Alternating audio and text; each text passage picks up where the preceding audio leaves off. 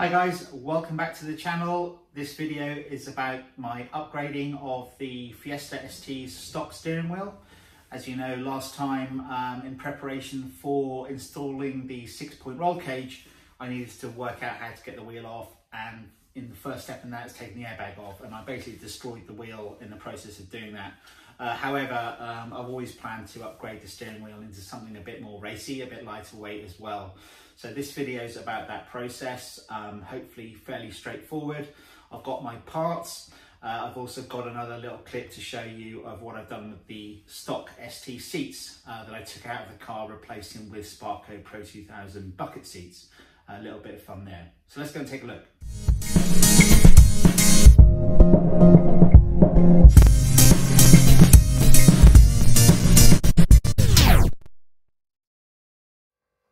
Okay, that's not a Fiesta ST, that's a Lancia. Let's look at the parts for the job.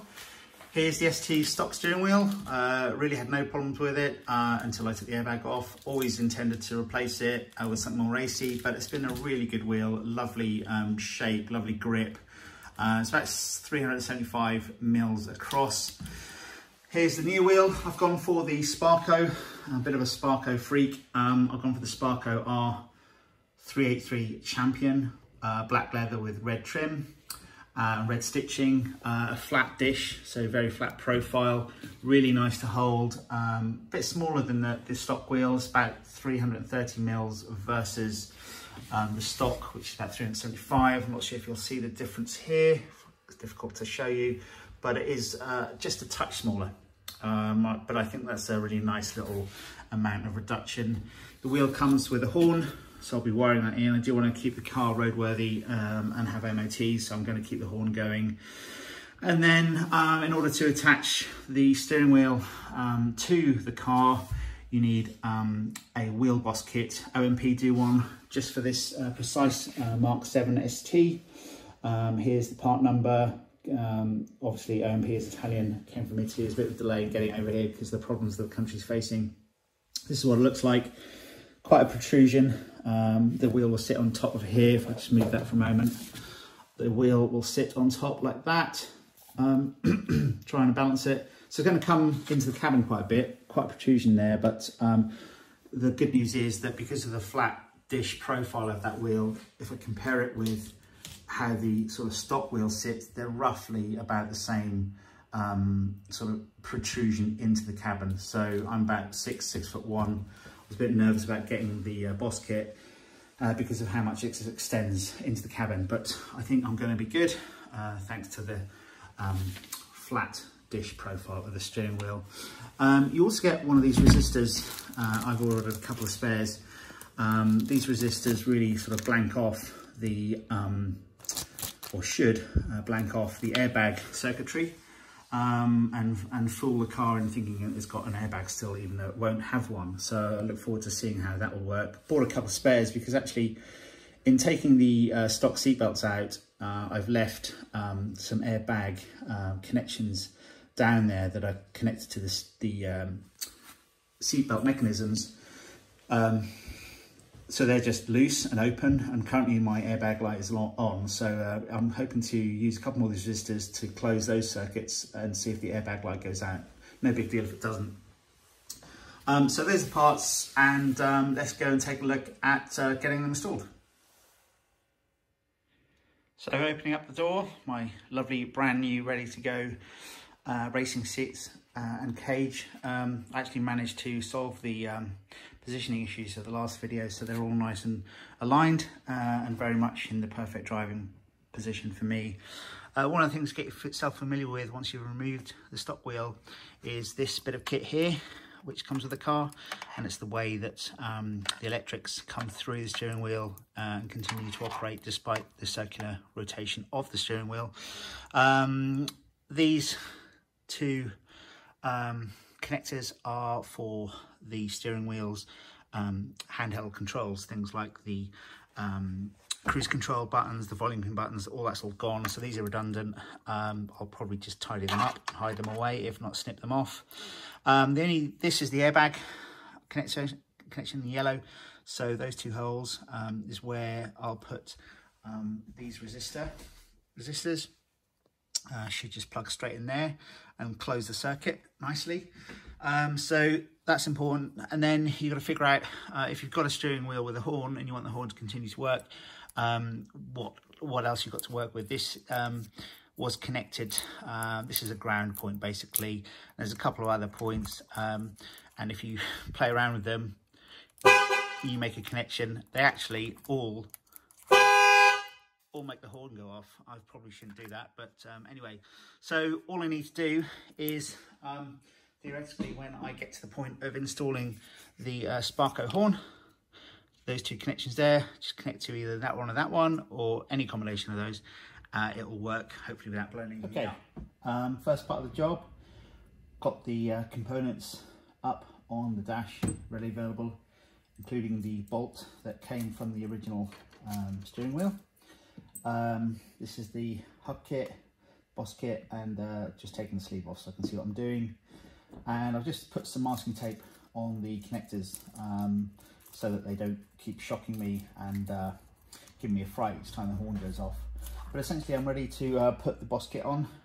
Got some spanners and stuff to my right, which you can't see, including, can't do this without a cup of coffee or a cup of tea. So all set. Decided to take this clip out instead of trying to force the wires through and get it all muddled up. So take the clip out, gonna feed these wires through into the central chamber sort of separately. A lot less hassle than trying to do it whilst it's on the wheel. So let's feed these in. Okay, finally the wires are in, sticking through. So the wheel should turn around no problem with those wires there. First thing we're going to do is try and secure them with the retaining bolt, which came from the stock wheel. 24mm wrench is what you need for that. I'm hoping there's enough clearance to get past all the wires. Let's see if I can start it off by hand.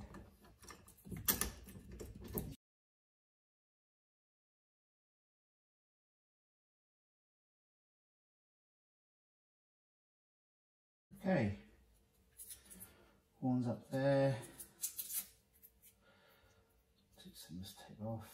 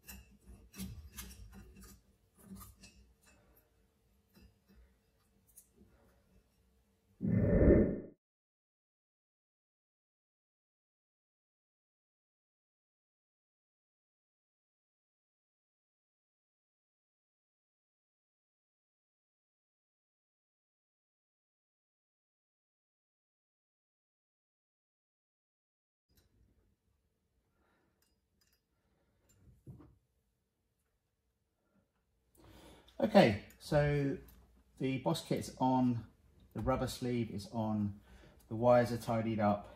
I think hopefully the thing will rotate with no problem, and I've made a makeshift holder for the two under here are the two horn connectors. It's going to be extremely tight to get those affixed to the horn. When that goes in, should be just enough room. I'm not sure if it's going to work. But anyway, I've got the cables there ready to go. If I pull them much more, they're going to strip out.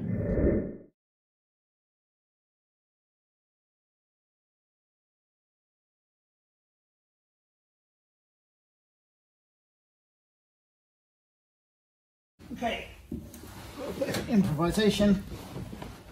Just knocked up these extension cables, so hopefully I've got a lot more room to play with, and the horn will work without getting now been stress on the wires. I don't think that's the fault of the part. Made a little extension, horn still works, has to insulate the wires, leeway.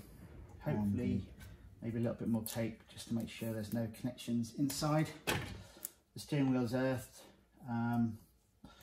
so with any luck now I should be good to go in terms of connecting these two extension wires to the horn, and then I can tighten the wheel up and hopefully we'll be good to go. So that's all that. Here is the horn assembly, little button, a couple of connections. Let's see, that should go on there nicely. There it does. Here's the other one.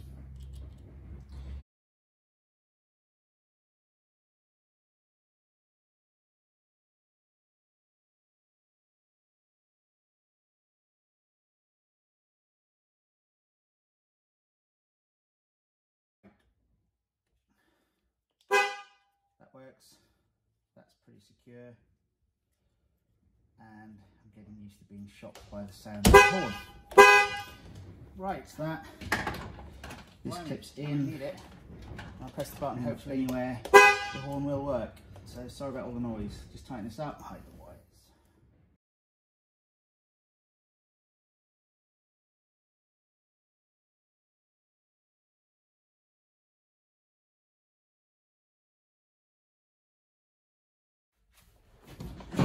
So that's my steering wheel. I'm going to start the car up.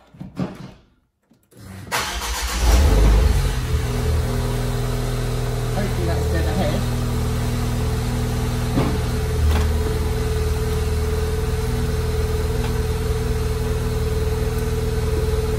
And the final piece of the puzzle is the sticker.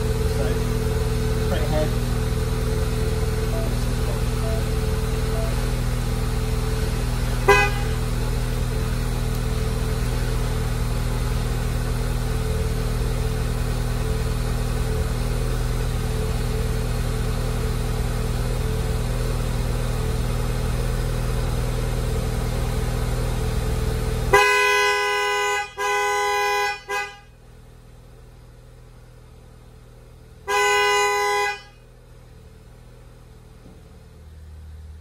All good.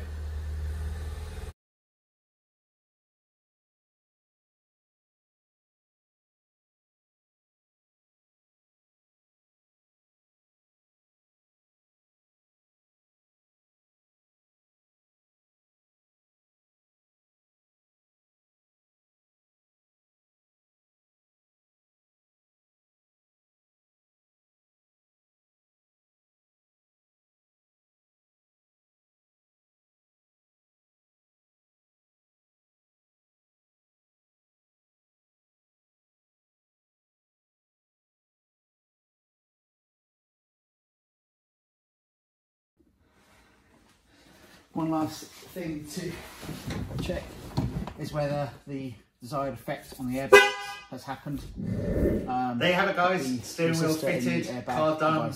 Really looking forward to using it. I've also got the two spare ones. More content to come. Please give us a thumbs up and subscribe, and look forward to seeing you soon. Where the original seatbelt mechanisms were.